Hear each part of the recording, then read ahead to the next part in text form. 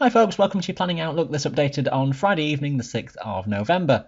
Now, fairly quiet weather patterns will exist through this weekend and just beyond, and the wind typically coming from the south will mean things will be very much on the mild side.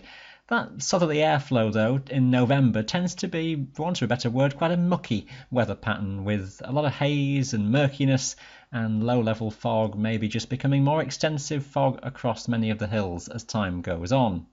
Some rain around occasionally, that a bit varied from day to day. There's nothing really around as we start the weekend. On Saturday we've got still fairly slack high pressure around, remnants of a front away to the north of Scotland, and some fronts just starting to encroach into the southwest of England and Wales through the day may just bring some rain to the Brecon Beacons as time goes on.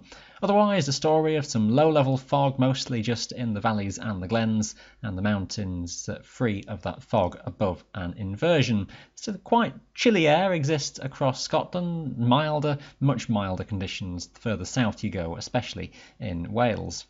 Now, Sunday's quite a complicated weather day, really, where you've got the legacy of still some very low-level valley fog that will exist typically across more northern regions of Scotland, but running into that is that generally damp atmosphere from the south, which will just tend to clag the hills in fog from low levels upwards, so that cloud top, if you like, will lift much more onto the higher top, so your chances of getting above inversion conditions are much lower, especially around the frontal zone coming northwards into Scotland, and generally that zone across England and Wales as well. Some improvement behind that front across Wales tending to develop. The rain that will be around, not generally heavy, but could just be fairly persistent over a good many hours in places, extending gradually northwards across Scotland, the far north and northeast tending to see little, if anything, of this. The wind locally quite gusty, particularly around western coasts. Monday keeps us in a generally mild southerly airflow with a little centre of low pressure trying to swing northwards across Wales, which brings the risk of some heavier bursts of rain around locally here and some stronger winds too.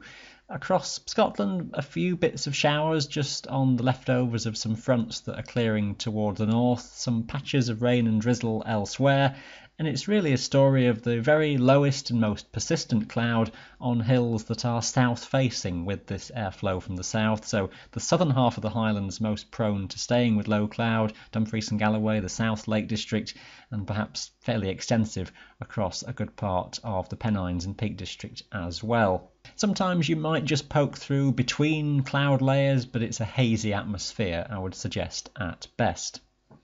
Not a great deal changing into Tuesday, still a generally mild and rather damp southerly airflow that's in charge, with a legacy of a lot of low cloud and hazy conditions across many places. The legacy of an old front may just produce some rain and drizzle and maybe the odd showery burst across England and Wales. The far north of Scotland typically faring best for the greatest chance of some sunshine and some clearer skies away from the fog banks. Looks like a strengthening wind into the middle of the week as low pressure to the west just starts to squeeze its way in, so the risk of gales developing particularly on hills out towards the west. Some rain coming on as well, just got to watch the timing of that one. It may be that many places see a dry day ahead of that across more eastern regions. Still, again, a story of some low cloud, but as that wind picks up, it maybe just starts to lift things a little bit, so perhaps some improvement away from those western coasts where low cloud and rain will likely develop. So through the middle of the week, it looks as though some fronts will start to make progress in from the Atlantic, further centres of low pressure just spinning themselves up as well. Still a mild pattern that prevails, most likely right the way through the week. Some further rain coming on to western coastal areas, maybe eastern parts still staying often dry, the far north of Scotland too, as we go through the latter part of the week. That trend to generally windier conditions seems to be the one that's around through the latter part of next week. Some persistent heavy rain is possible across particularly western regions, those fronts passing eastwards occasionally too. Trends seem to favour south by southwesterlies as we head towards next weekend, so a fairly mixed pattern there. We do still have a strong centre of high pressure though away to our east, that over Eastern Europe and Russia.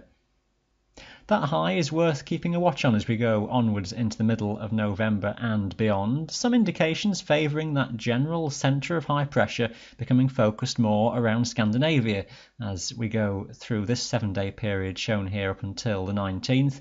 If that does develop, it does open up the opportunity further down the line to dragging in some chillier easterly weather patterns if that high does become a strong blocking feature, essentially stopping the Atlantic weather patterns from gaining too much of a foothold across the British Isles. We'll wait and see just how that one develops. It might herald some chillier times further onwards, but for now we're still more feeling the effects of the milder southerly airflows. We shall keep you up to date on all of that. You can follow your local 3-day forecast, of course, every day on our website. Thanks for watching. Bye for now.